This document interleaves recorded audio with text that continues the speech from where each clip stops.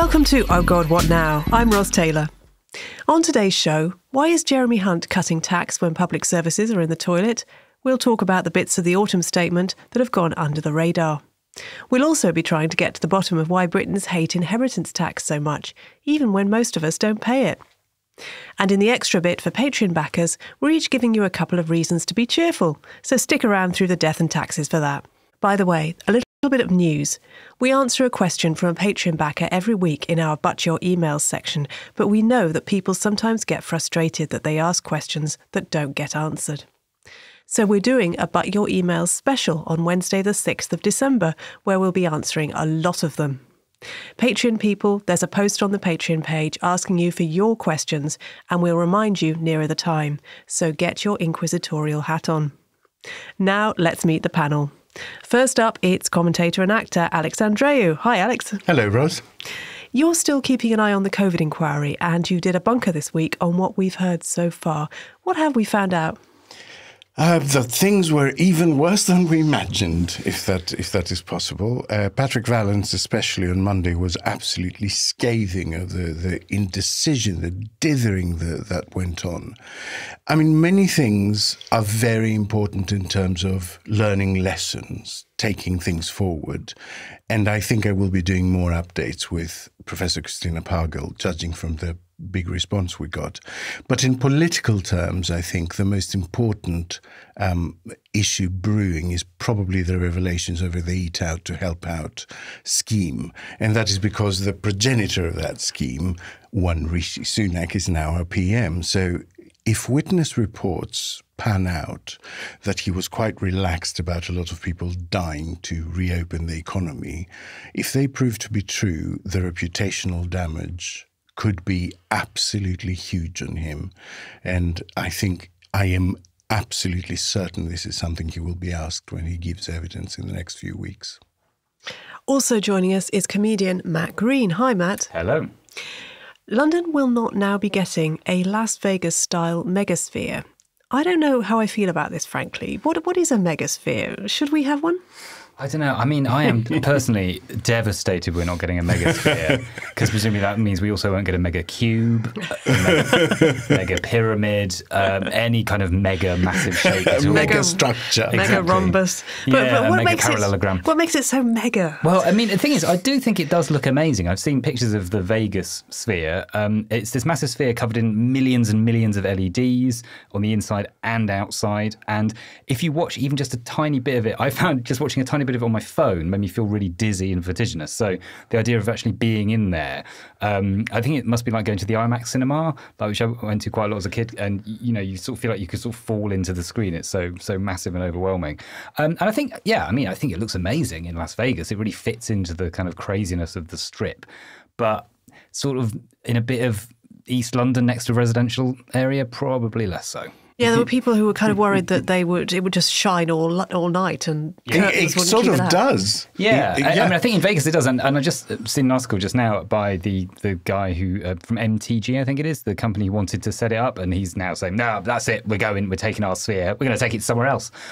You can't have our sphere. And he said, we would have turned it off at night and things like that. And you think, yeah, but would you though? And how late would it have gone? Because I think, maybe they'd have turned it off at 1 a.m. or something, and then that would really still have messed up a lot of people's sleep patterns. Yeah, they wouldn't have done. Before long, you'd have had advertising on it at all times of the day in every combination. It would be like Piccadilly Circus, but like mega Piccadilly Circus. And maybe a phone number to call if the guy responsible for turning the sphere off forgot. So you're calling at 2:30 in the morning going, Ed, can you turn off the fucking sphere? Well, as someone who gets dizzy on a bus, this sounds, absolutely hideous. Thank God this megasphere is not coming to London. Our guest this week is Chief Executive at the New Economics Foundation, the Labour parliamentary candidate for Camberwell and Peckham at the next election, and former star of the show, Miatta Fahnbulleh. Hi, Miatta. Welcome back. Hi, thanks for having me back. Now, before we get on to the biggest show in town, the autumn statement, you've been looking at NEF, at the government's childcare plans, and you found there's a serious problem with them. Tell us about that. Yeah, so if you cast your minds back to the last intervention by the Chancellor, he essentially massively expanded the childcare offer and in effect turned childcare into another public service. So good news all round. But the worry for many people was that actually without reforms to the way childcare is delivered and critically without enough investment into the childcare system, he was storing up lots of problems. So the analysis that we've done shows that firstly, what we're finding is that low-income families in particular have really poor access to childcare. And then because of the way that the funding flows, areas that we see greater levels of deprivation, where we see many more poor households, are what we called childcare provision deserts. So there are basically 3 or more kids for every place available. And if you are talking about childcare as a public service, that's a massive problem. So it suggests to us that the government is storing up some big problems in terms of funding, in terms of the delivery, the design of the childcare system, which, by the way, so many people are reliant on, absolutely critical for women to get into the work, and are storing up lots and lots of problems for a future government. So it's like building hospitals, but only in rich areas. That's basically it. Deck the hall with tat from our shop, fa la la la la la la la la. Before we start, a quick reminder that our Christmas market is now open with a 10% Black Friday discount on everything. This year we've got brand new designs on mugs and t-shirts from Oh God What Now and some of our companion podcasts like Paper Cuts and This Is Not a Drill, all available at podmarket.co.uk. Liven up breakfast time at Christmas with our new luxury belief mugs and t-shirts, or the remaining old guard can really rub in the hindsight with new Hate to Say I Told You So t-shirts with the old Remainiacs logo. Just visit podmarket.co.uk for 10% off the Christmas presents the whole family wants.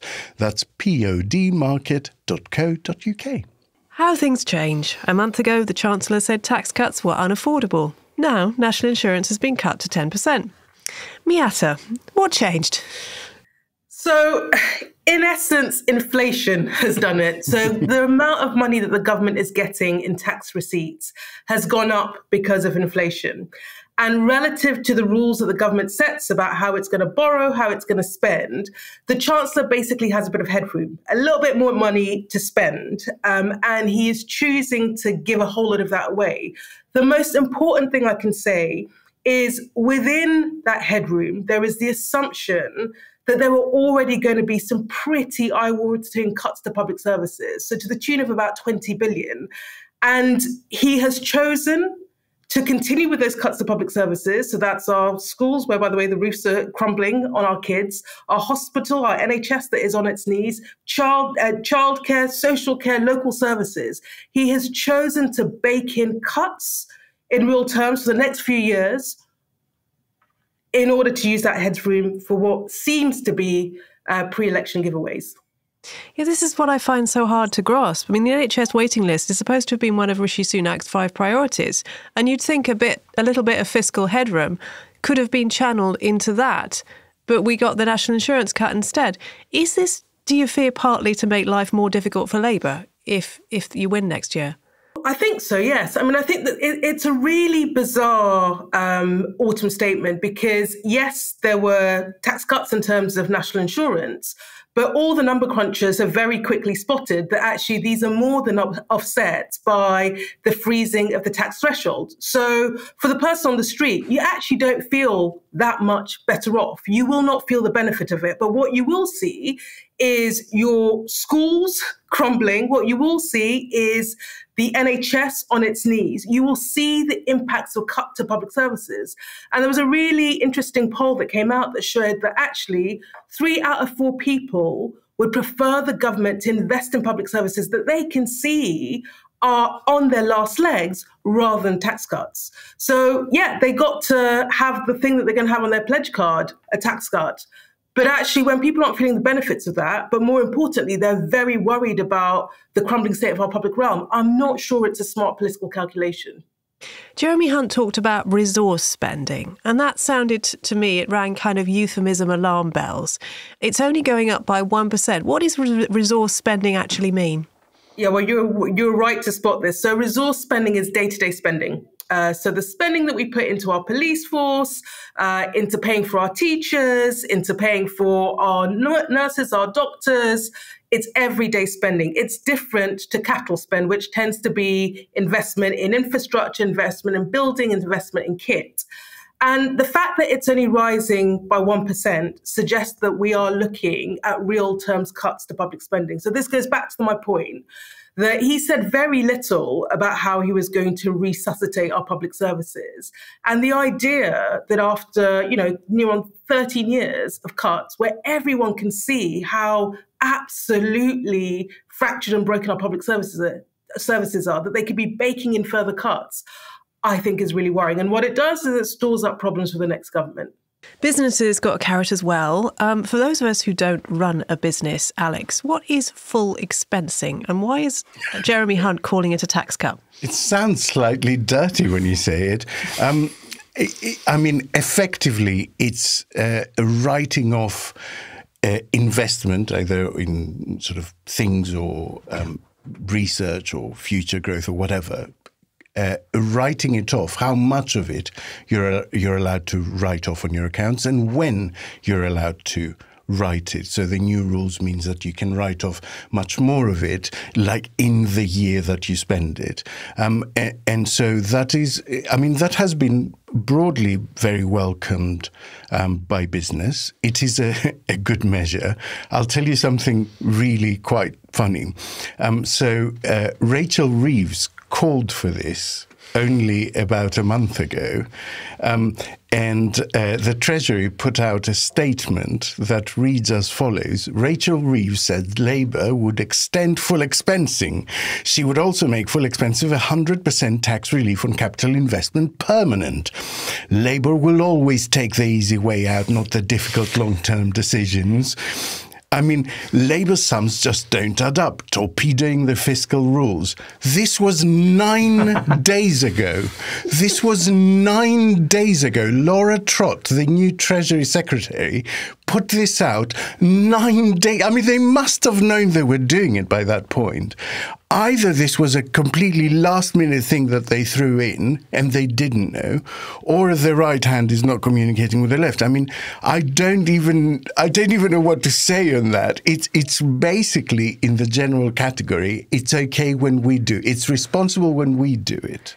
And then they have the gall of calling her the cut and paste. I know. Shadow Chancellor. I mean, this made me just cackle because I remember them putting out this really aggressive thing, and to now see it in their autumn statement is just hilarious. I mean, it tells you everything you need to know. Miatta, tax levels are at their highest since records began 70 years ago. And this budget isn't, this autumn statement, I keep thinking it's a budget because it's just like a budget, even though it's an autumn statement. It isn't going to change that.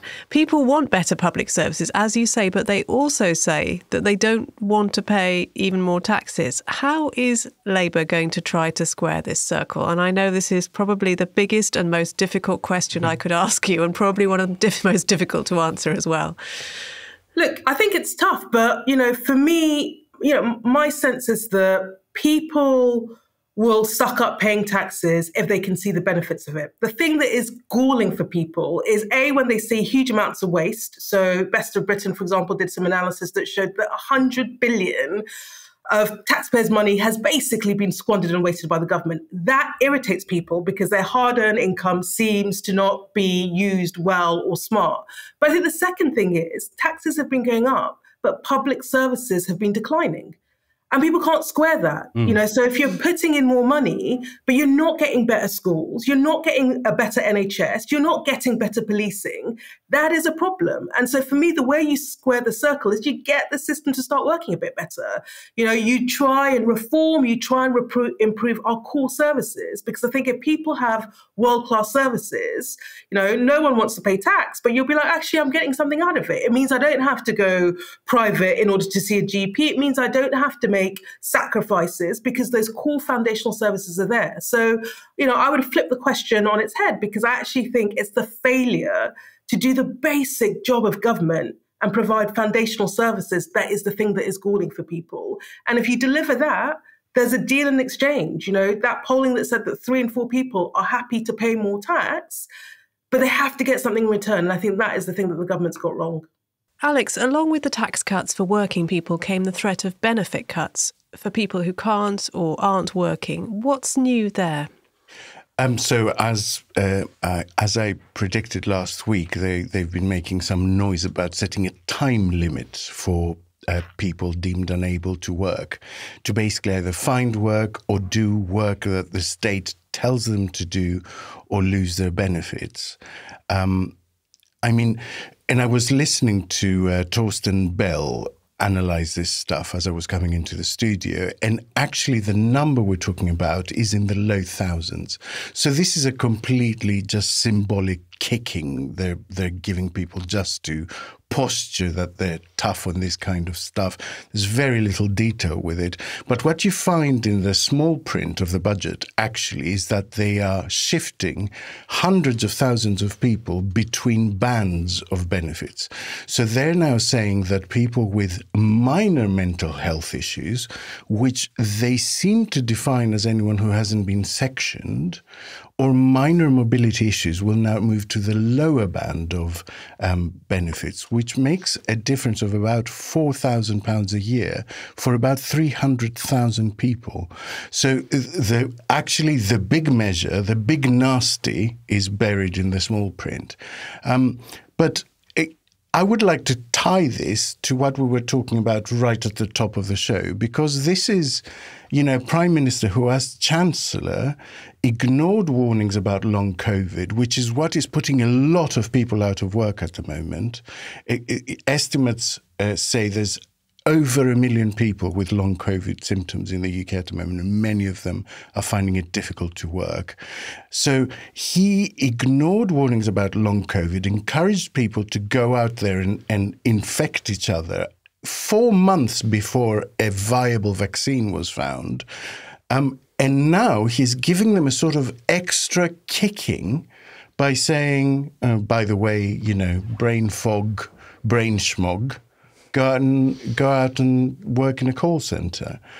And I just think it's a sort of perfect distillation of the nastiness of this lot. Yeah, brain fog is an incredibly debilitating symptom. Yeah. And, having suffered from it myself, it's hard to explain just how you can't actually overcome it easily.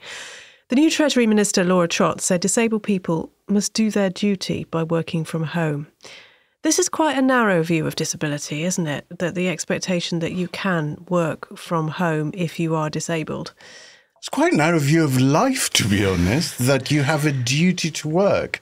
And I struggle, again, as with, for instance, removing a cap from bankers' bonuses while threatening disabled people with cuts. There is this magical point at which the rules change, at which people are motivated by bonuses rather than threats. And we see quite a similar thing here, right?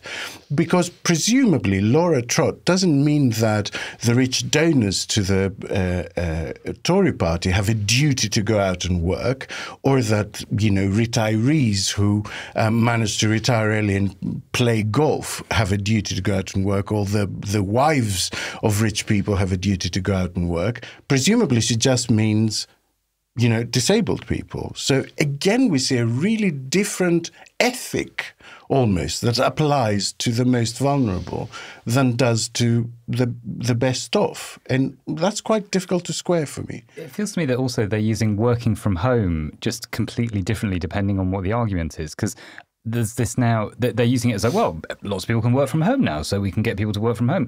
But at the same time, there are lots of people in government saying, we don't want people working from home, you should go back to the office. And then you have transport people saying, well, no, we don't need more trains because everyone's working from home. It's like, what do you mean? Like, what do you want? You're not clear at all about what you, and they just use it depending on the argument, they just switch their opinion. And that, I think, is actually a theme of the budget. It lacks for me a narrative. I don't understand what the government is actually trying to do here.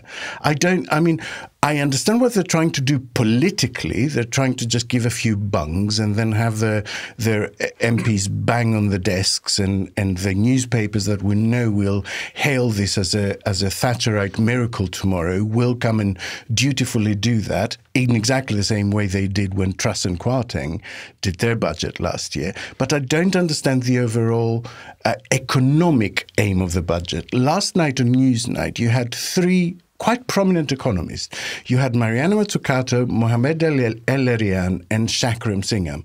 And they are from very different wings of economics, right? One is a very progressive economist, one is a sort of orthodox center economist, and the other one is a really free marketeer. And all of them agreed that the focus of this budget was wrong, that not to address growth, that not to address the gap in productivity is just madness at this point, to just give small tax cuts to people who have very little multiplier effect, who do nothing for the future. And you see that in the OBR growth forecasts, right, which have been downgraded because in part they have looked at what the government is planning to do.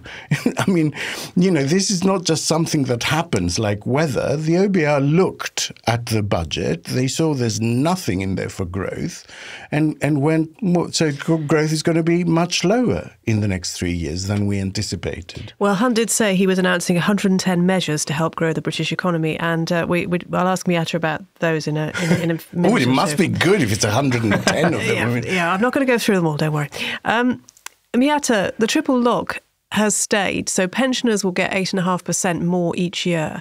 Is that fair when universal credit has only gone up by 6.7%, which might sound generous, but in the context of inflation, it really isn't, is it? It's not fair, but I think it's consistent, because what we've seen with this government is sustained assault on people on social security, whereby social security is now one of the lowest in advanced economies and certainly at the lowest point in our post-war history. And, for me, there is a basic principle that our safety net should ensure that people can afford the essentials in order to live, so they're not having to rely on food banks. Food bank usage has gone up by 25 times since 2010. So there is a genuine problem.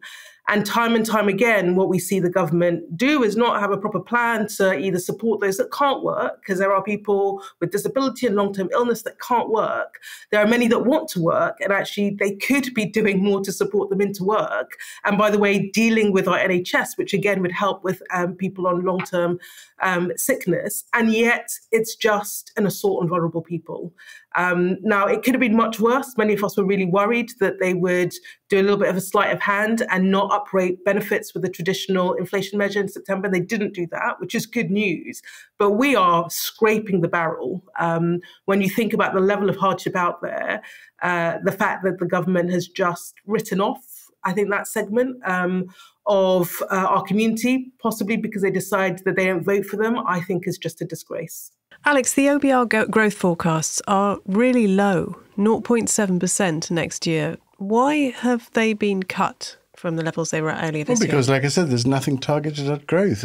And this is really the central disappointment in this budget. There's a total lack of ambition. There's a lack of scale and scope to meet the challenges of the scale and scope that we're facing, right? And like I said, we know they're going to get 3 to 4% boost out of this, because everyone is going to go, oh, aren't they fantastic? They gave you 2p off national insurance. But actually, the IFS looked at the national insurance cut today, and they found that it's a tiny increase for average earners. It's just about offset by the fact that, the bands have been frozen. So because there's loads of inflation, more people are pushed into the higher band. And then it's a net loss for low earners and high earners. And so there is real things coming up. There is Christmas coming up, yeah? There's a Christmas shop coming up. that is when people do it. They get the same stuff every year. That is when people will notice how much prices have gone up. That is when people will notice that their salary runs out even earlier every month. And there is a danger. I have said this before. There is a massive political peril in the rhetoric running too much ahead of how people actually feel. Because if you get Sunak and Hunt standing there being really quite smug and going, oh, our plan is working, aren't we wonderful? But people don't see it in their pocket, that backfires. That becomes a risk. And I think they will basically gain a few points and then lose them by the end of January. That's my prediction. Well, I wanted to ask you about that Miatta running ahead of things, because Jeremy Hunt seems to think we've got on top of inflation, but I'm not feeling it, to be honest, and I don't think a lot of other people are either. Is it really going to continue to fall? Well, so, I mean, the OBR, so that's the government's economic watchdog, is now predicting that inflation will be higher for a longer period of time. And for me, if we talk about these terms, but it's what people feel on the ground. And yes, he has halved inflation, although actually he hasn't. It's a whole load of factors that are nothing to do with the government. But critically, when for most people, energy bills are 49% higher than they were 2 years ago. Food bills are about 28% higher than they were 2 years ago. And prices are still rising. It doesn't feel like anything to celebrate about. And I think the biggest risk for the government is that it looks, like it is celebrating this bizarre measure when people just don't feel it in their lives. And the big message, so for me, all the noise of the budget and the Office of Budget Responsibilities assessment, I always go to their assessment of living standards, because in the end, that's what matters. How does this feel for people? What's improving their lives? And, the OBR's assessment was that we're seeing the largest reductions in people's living standards since records began in 1950. That's all you need to know about how well the government is doing. So for me, it's a complete failure. That's the number one thing a government must be trying to do, improve people's living standards, because otherwise, what is it all about? And on that one basic measure, catastrophic failure. And so, Miatta, it goes back to what you were talking about. We're seeing the largest tax burden since 1948, right? We are seeing the most crumbling public services we have seen in generations. We are seeing the biggest drop in living standards. And so at some point, people begin to ask, where is my money going? Right? Because taxes are still going up. There was a cab driver calling in Radio 5 Live as I was coming in, and he was saying, what do I care about 2p or national insurance if I end up having to take out private health insurance? How much is that going to set me back every year? And that's what people are feeling right now. They're feeling that everything's crumbling around them, so they have to start looking at private schools for their kids and private health insurance for their health. And, Jeremy Hunt stands up and sort of smiles and gives them back 2p on a national insurance that actually will be wiped out because they'll be moved onto the higher band. And it's just not working anymore, An election is a sort of general IQ test. And I think there's enough information out there for us to pass it. These 110 measures, just going back to them briefly, Miatta, we weren't, and we can't go through them all. And I don't know if you've had a chance to go through them all in the kind of detail that I expect you would like to. But were there any which you think could work, to be fair to Jeremy Hunt? Is there some positive stuff in the mix? I'm going to try and be my most positive I can muster. I think it was Chris Giles that says when you've got 100 measures for growth, it means you don't have a single measure for growth, and I think that sums it up. But if I had to pick two, so look, there was a line that was thrown away around housing and doing more to boost housing, and we actually know that the impacts of housing in terms of jobs that you create, in terms of the impact on the economy, as well as the fact that you're actually delivering homes that people desperately need, is a good thing for growth in the economy. And then there was a splattering of things around levelling up, things, investment zones in places, devolution deals, all aimed at trying to improve the productivity and drive growth in places. So there were some nuggets in there. but it was so far from a coherent plan. I mean, it's quite shocking. It generally feels like they are out of ideas and out of steam and out of road because, you know, when the OBR are giving you those sorts of projections, you'd imagine the year before an election where you're worried about your legacy, where you're trying to, you know, against the polls, close the polls, that you'd be pulling out all the stops. And the fact that, yes, there were 110 tiny little things, but there were no game-changing measures just suggests they are out of ideas. And it happens to governments at the end of their road, but it definitely feels like it is the end of the road. Matt, you're self-employed, as am I at the moment. How are you feeling about that daring abolition of Class 2 national insurance contributions? I think the problem with me and national insurance is I don't understand it at all anyway. And every time, I've never understood what Class 2 means. And today's the first time I've actually looked it up and gone, oh, that's the difference between Class 2 and Class 4. Now it will not be relevant, apparently. I just sort of think it's going to mean that for the next few years, I'm going to assume I've missed something on my tax return because it will be like Class 1, Class 3, Class 4. And then I'll be like, what happened to Class 2? And they won't move them all up, but they'll just leave them. And I don't know, it's from the point of view of it's a bit of extra money, I guess. It's not a huge amount of money, and it is a specific amount, isn't it? It's not a percentage, so it's a small amount over the course of a year. And there is always a part of you, I think, as a self-employed person that slightly resents the national insurance aspect of paying tax because you don't get a lot of the things that it is hypothetically meant to pay for. You don't get sick pay, holiday pay, all these sorts of things. Although I suspect the full expensing thing, that might help self-employed people as well, if they're people who have... I don't think there's a lot of things I can invest in. Maybe I'll have to buy some new equipment. New laptop. New laptop. I mean, I've definitely put a couple of those through taxes over the years. And yes, maybe I'll get some more camera equipment and lighting and things like that. I think there are things about it which I thought that was all right, but it didn't have a huge impact because I don't think it's going to be a huge amount of money. There were some jokes in the statement. There are always some jokes. How do you rate Hunt's comedy? Oh God, it was so boring. So Miatta's pissing herself. It was really hard to listen to because, he started with the lamest David Brent-y joke. You know, the kind of I come with good news. It's my wife's birthday. It's for goodness sake.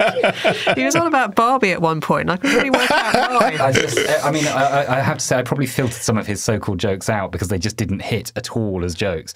All I hope is that his wife got an actual present as well as that awful cringy moment. There was a lot of, I mentioned it already, there's a lot of kind of referencing. I think they did it 3 or 4 times they're trying to get this idea of Rachel Reeves as the copy and paste Shadow Chancellor because of the plagiarism thing from her book. But that feels very weak to me. I just don't think it's especially when they keep nicking her policies. Well, exactly. And the thing is, I just think the plagiarism thing is such a sort of odd, sort of strange, obscure thing that most people won't have heard of, and then it's like they're trying to make a reference back to a joke that no one's understood in the first place. And I know as a comedian that is easy to do, and it doesn't work ever. If you try and make a joke about something people don't understand, it's just going to be a sort of damp squib. And then there was that awful Jeremy joke where he did a thing about, both of us wanted Jeremy to be Prime Minister, but luckily for me, my party didn't want me to be. And I just think I was listening to going, hang on, that's a really quite a telling joke there that you're saying my party definitely doesn't want me to be Prime Minister. And yet you are the Chancellor. That is the second most important job in government. And you've kind of made it clear that you definitely shouldn't have been Prime Minister. And then he made some crack about their Jeremy Corbyn would have crashed the economy, whereas our Jeremy is me. And it's like, hang on, what about the mini budget? That happened just over a year ago. Crashed the economy. That never happened. Never happened, Matt. It's been memory holes. But they put out a big media line that was like, we found out last September what happens when promises are uncosted, and Labour will do that. And it's like, really? Is that your attack line? That Labour might be as bad as the last Prime Minister we foisted on you? If you don't watch out, they possibly might have done something. Like Liz Truss. They might have done something we actually did. So it's like those memes that go around where they'll have a a photo of something horrible that's happening in the world and say, this is what life would be like under socialism. You're like, no, it's what life is literally like now. It is a thing that has happened now. And then maybe it would be better or worse, but you can't pretend that it's something that won't have happened. I'm going to also just say for a second, Rachel Reeves also had no good jokes. Like, I mean, I was listening out for them thinking, surely she didn't even have any. I think she maybe made a decision not to do jokes. And I don't think she did any, did she? No, but that was the thing. But she kept... my problem was she kept looking like she was about to do a joke and then sort of pulled out of it. There was quite towards the end, I thought, oh, here it comes. She's setting up a joke where she said something about it's a fairy tale marriage between with the Prime Minister and the Chancellor, but it looked like a fairy tale. But in fact, and I thought, here it comes, going to be something about a troll or a witch or a gingerbread man or something. There'll be some, and then she said, but they don't seem to be doing very well together. Or something. I just thought, oh, it's a real shame. It felt like she'd built something up and it had gone, but you know. But the Tory benches were loving Jeremy Hunt. I haven't seen scenes like that. Honestly, it was just the braying. It was like watching Nigel Lawson back in the day. I think they were sort of imagining. It's like you said about the press are going to make this into sort of a Thatcherite fantasy. They're sort of just imagining what it might have been in their heads. They're pretending to themselves that this is this amazing, huge tax-cutting budget that everyone's going to be very excited about. But in the reality, it probably won't be. In the same way they did with, they projected all of their sort of Thatcherite fantasies onto Liz Truss's budget, and then that very quickly fell apart. So, yeah, who knows? Watch this space. Well, it is an important day in Tory history because it is 33 years to the day as we record since Margaret Thatcher resigned in 1990. Interesting anniversary. And they've never got over it. No, never got over it. And it's third of a century now. Third of a century! Wow. Now, let's have a question from one of our Patreon backers in But Your Emails. Don't forget our But Your Emails special on Wednesday, the 6th of December. Check our Patreon page for how to send your question. Patreon backer Tommy T asks, we all understand that Labour will have limited bandwidth for change if and when they get in, and that a lot of the most egregious Tory laws may stay on the statute book for want of time to remove them. Which one bit of legislation from the past 13 years would the panel most like Starmer to make a point of revoking? Alex, what do you reckon among the smorgasbord of legislation that we have seen would you like to pluck out? I mean, is this fantasy football? Are we just choosing anything? Yeah. Well, then the European Union Withdrawal Act 2018, obviously. But if we are being more realistic, then I think the Elections Act last year. There's a lot of really nasty stuff in there.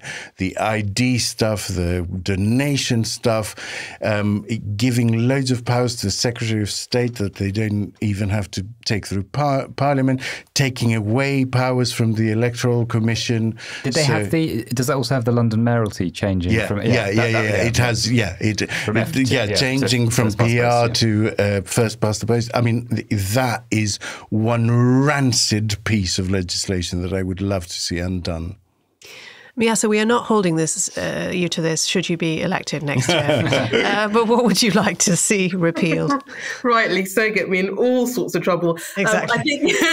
I think for me, it would definitely be the assault on trade unions and the requirement for minimum service levels, because I think that is an attempt to drive coach and horses through the right of workers to come together to go on strike in order to make gains within the labour market. I think it's very dangerous, and it's one that I really hope a Labour government would look to prioritise and look to reverse. And I think they said they will, right? I think it's... Well, I chose it. Angela Rayner has a lot of plans in the areas of workers' rights, doesn't she? Yeah, this and the previous one, actually, because they passed two really nasty union ones. So she's saying they will undo both of them.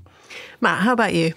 I think probably the Public Order Act from earlier this year, because it's been used increasingly to sort of create these authoritarian ways of preventing protest. And I think, whether or not you agree with Just Stop Oil or all those sorts of protesters, I think it's a really dangerous place to be where you are starting to sort of jail people for quite a long time for making protests about what is a really important issue. And I think it would also be a signal from Labour that they are going to allow dissent, that they aren't going to just keep these laws and lock up people who disagree with what the government is saying. Because I think there is that sort of fear with someone like Keir Starmer that because he comes from the sort of being Director of Public Prosecutions, that he's got that kind of perspective of, well, people need to just calm down and actually the criminal justice needs to have a bit more power. And I think for me, that was when that happened and when Labour didn't particularly push very hard against it. I think that was for me quite a bad sign. So I think that would be for me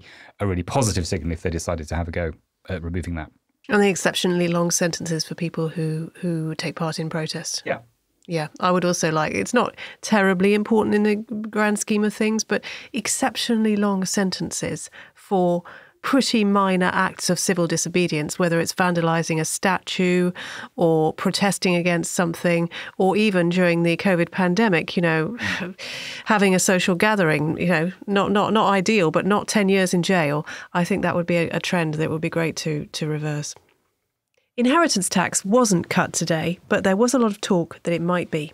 And we wanted to try to understand what's going on with this tax. Only 4% of estates pay it, yet More in Common polling says half of us want it cut and only 15% would like it to go up. So what's going on here? Miatta, cutting inheritance tax would be a cut for the rich. In the words of Martin Lewis, it would be the least benefit for the most people. But people don't see it that way. Why? Yeah, so it's a really interesting one because, all the analysis suggests that only 4% of estates would benefit. But I think it's a question of aspiration. I think it's two things. I think in part people assume that the tax catches more people than it does. But also, even when people say, well, it's only on an estate over £1 million, I think people aspire for that. And because of that, there's a sense of, well, one day I might be in that position and, I don't want that to be imposed on me when I want to pass it on to my kids. And that's the thing that makes it really difficult. And it's quite hard tax to kind of break down and explain to people, and also quite hard to kind of cut across that sort of sense of aspiration that people want. At the moment, an estate pays 40% on anything over £325,000. And that burden is actually a lot less than it used to be. In 1969, people with estates worth more than $750,000, which was a lot back then, were taxed at 85%. Is it easy to avoid, though, even paying the 40% if you have the right accountant? Well, look, I think a general feature of our tax system is for the very wealthy, there are just a plethora of loopholes and ways in which you can get around tax. And that applies to inheritance tax as it does everything else. And I think there is a deep unfairness in that. Going back to the conversation we were having about tax rises and, people thinking it's fair or not. When you just think there are some people that are getting out of the rules of the game, that's very, very galling. And so, for me, one of the things that I think any government should be doing is just clamping down on that, because there are billions that would be raised across the piece. Now, every government talks about it. Very few government actually take action on it. But at a point where taxes are at a high level, so people's tolerance for taxes, is difficult, and also there is just a huge need for investment in our public realm. If ever you were going to get serious about doing it, it's now. Matt, I was surprised to find out that Sweden, Norway and Canada don't have inheritance tax at all. And in the US, the threshold for paying it is more than $12 million. So you have to be pretty well off to be dragged in. But you think that there's a case for taxing inheritances far more highly, don't you? You're quite a radical on this.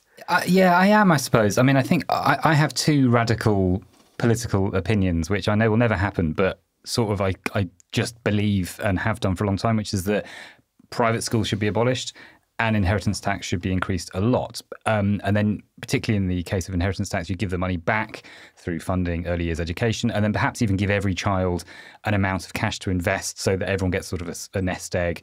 I think it's just basically, I think if we could somehow get to a point where people had a bit more of an even start in life, there was some sense of an even playing field, that would go some way to reducing the sense of structural and generational inequality, because that's what happens, I think, with inheritance. Obviously, over many years, it just builds and builds and builds, and I know that therefore, no government is ever going to say 100% inheritance, or even 80%, 70%.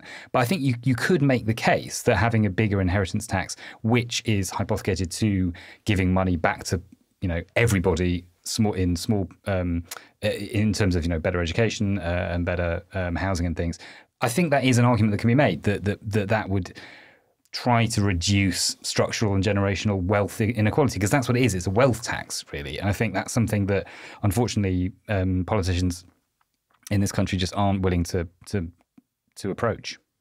Labour did do something towards that, didn't they, with the child tax fund, which I remember, my first child benefited from, and my second child to a lesser extent, and I think does not exist anymore. Is that right, Miatta?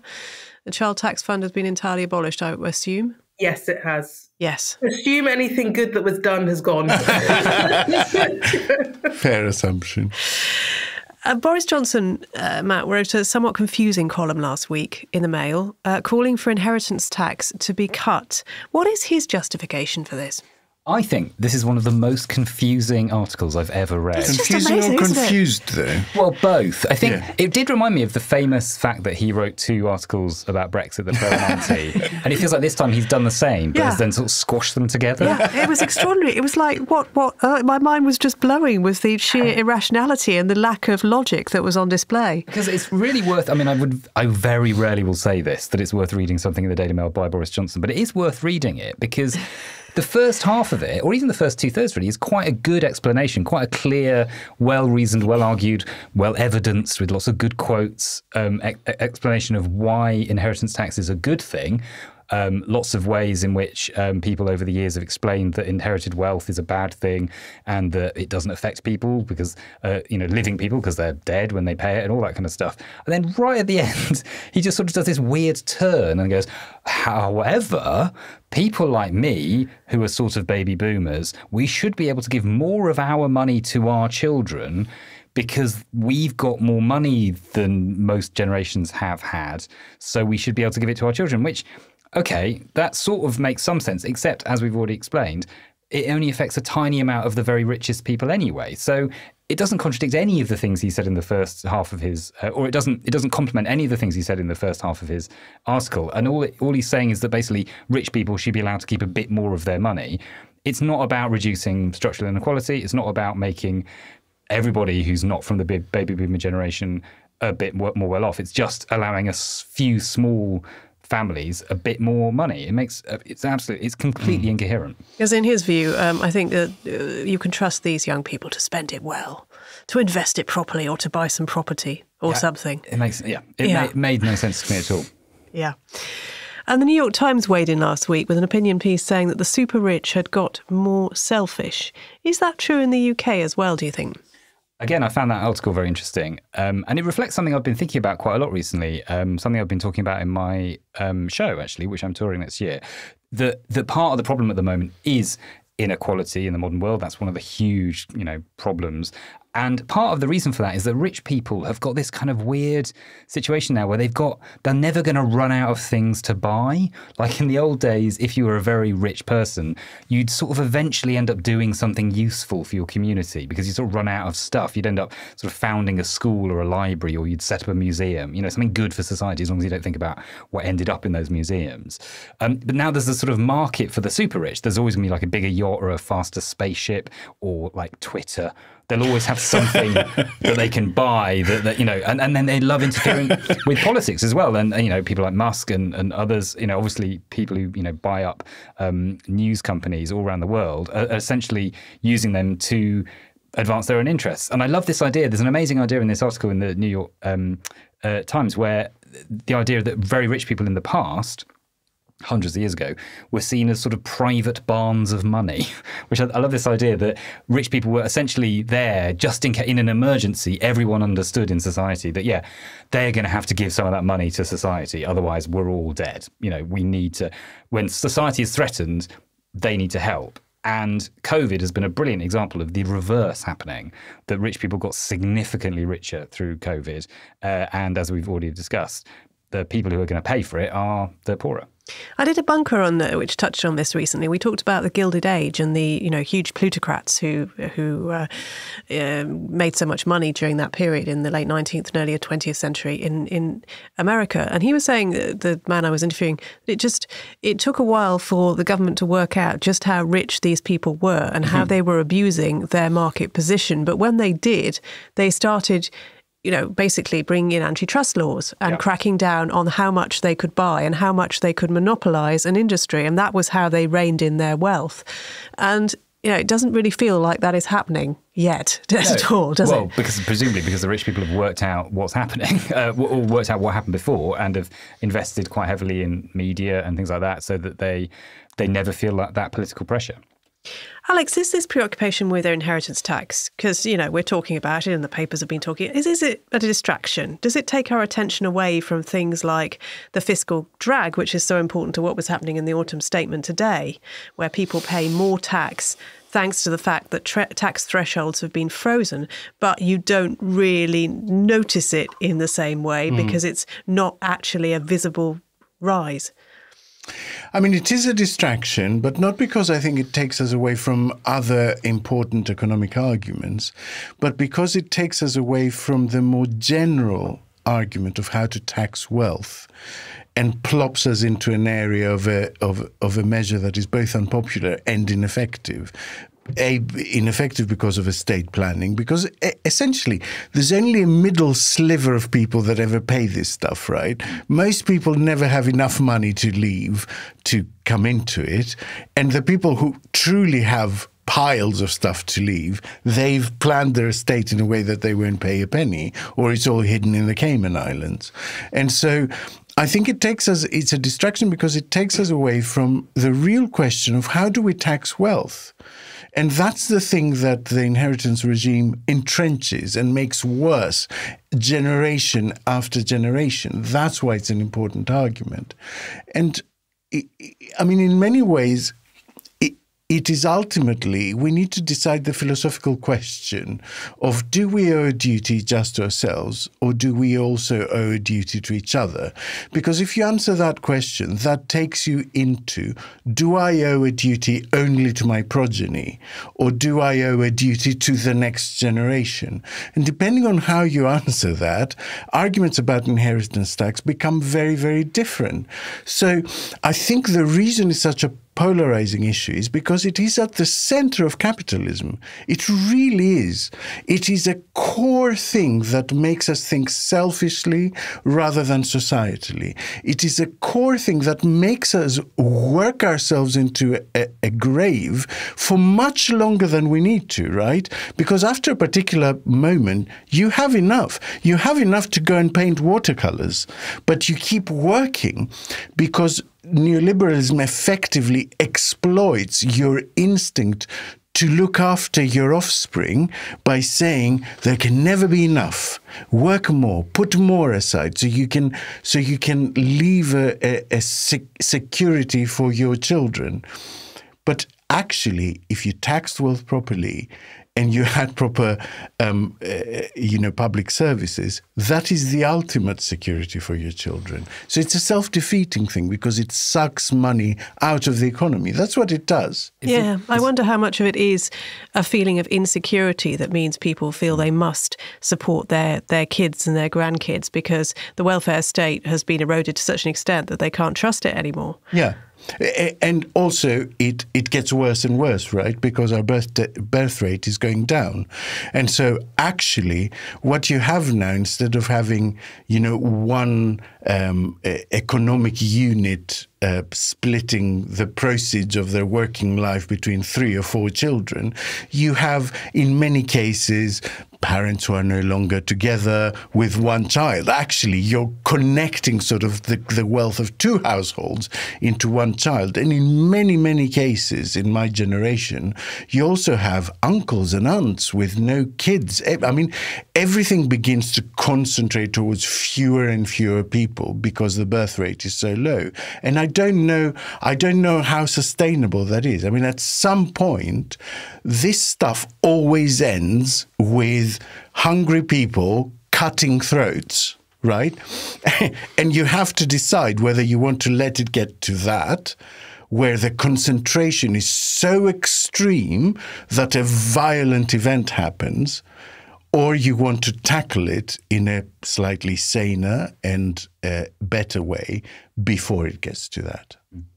Were you saying something about that? No, I was just saying, what you're saying about it just reminded me that the fact that you said that Sweden and Norway don't have it was surprising to me, but then I thought about it, and actually those countries are quite heavily taxed, and their societies in general are much more even and much more sort of balanced in terms of what people do for a living. Doesn't make a massive difference to their status because the tax takes away the money. And so people, it does feel a bit more like those societies are based, are a more balanced way of doing things, and therefore maybe they don't need an. I mean, also there's less to leave, to be honest. My sister lives in Norway, and you know, when children come of age, they're given an apartment and they're given a car or a loan to get a car, and they have like a chunk of the wealth fund, the national wealth fund that owns all the oil, and they get dividends from that. And I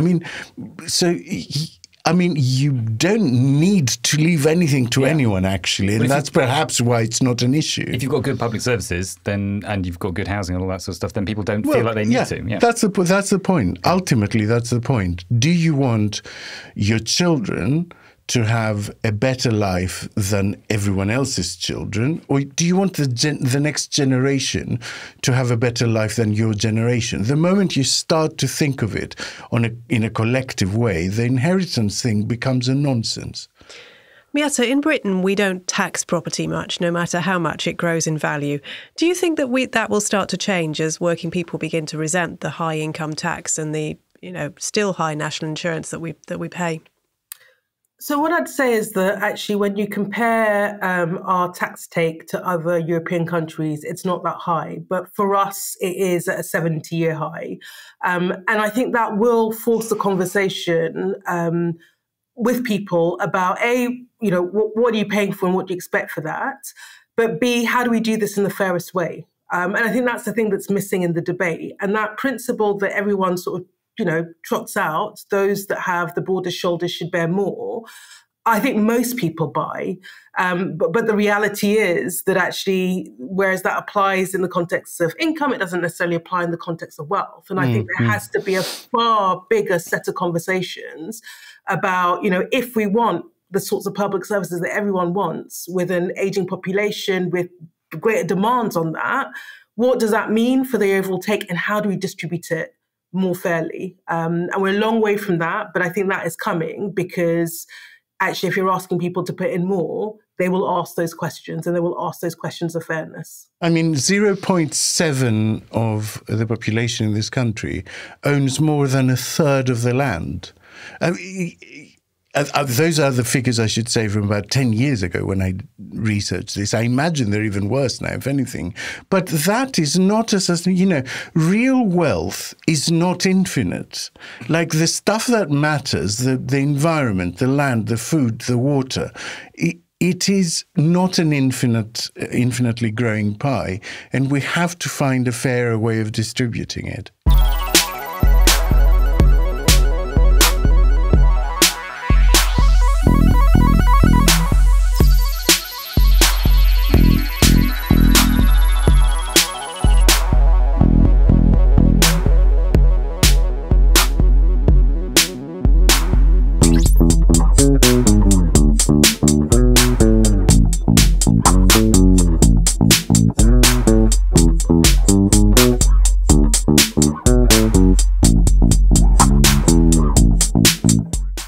We've reached the end of the show. So what are the stories that have gone under the radar this week? Alex?